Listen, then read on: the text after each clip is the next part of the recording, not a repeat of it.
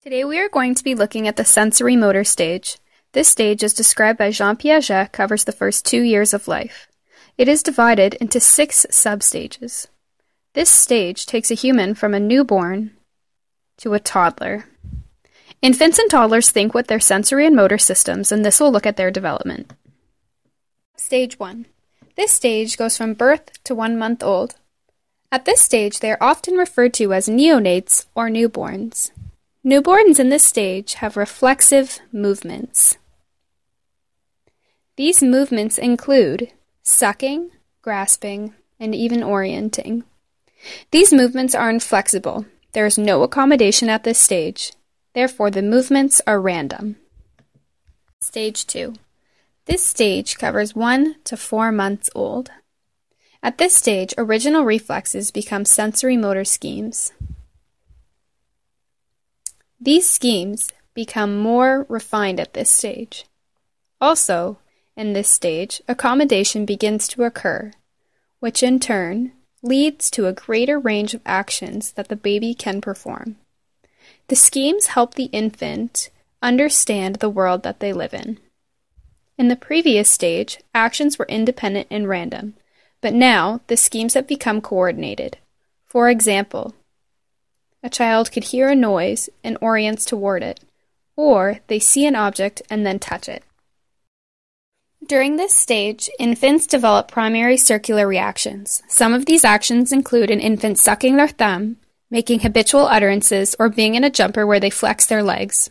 Also at this stage, infants are exploratory and develop new schemes. This stage covers a baby from 4 to 8 months old.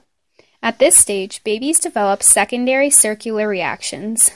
These reactions include repetition and the development of dropping and throwing schemes. Also, babies are learning that their actions have reactions, as in hitting a hanging toy or mobile and seeing that it moves when hit, and that cooing makes their mom smile. It is also important to note that at this stage the actions are not intentional. Also, infants are learning that they are separate from the rest of the world.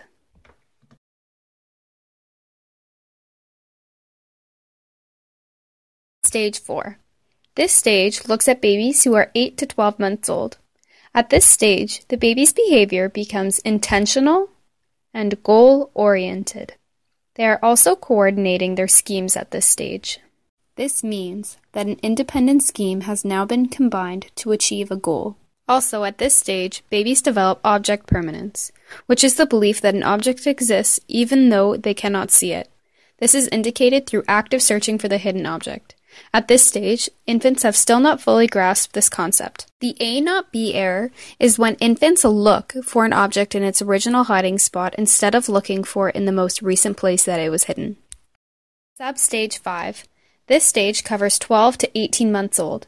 At this stage, babies develop tertiary circular reactions, which means they are repeating actions and behaviors, but with more variation. At this stage, they are experimenting with the world. They are searching everywhere, which means that at this stage, they solve the A not B error. Also, they are imitating, which means that they have a larger repertoire of actions. Tertiary circular reactions are more flexible. They also have pleasing results. These results lead a child to want to repeat the action so that they can receive a similar result. Substage 6. This stage covers 18 to 24 months. At this stage, toddlers are able to hold mental representations in their mind. They are able to solve advanced object permanence problems, such as invisible displacement, and they are able to join in make-believe play. Make-believe play is also known as symbolic play, which is when a child uses one thing to stand for something else. An example of this is when they use a teacup and pretend to be at a fancy tea party where they're actually drinking tea. Another thing that they face during substage 6 is deferred imitation, which is the imitation of a model observed sometime in the past. This would be like a child seeing one thing at the beginning of the week and being able to imitate it at the end of the week. To conclude, the sensorimotor stage takes someone from being a newborn to being a toddler. They begin with random movements which develop into coordinated schemes.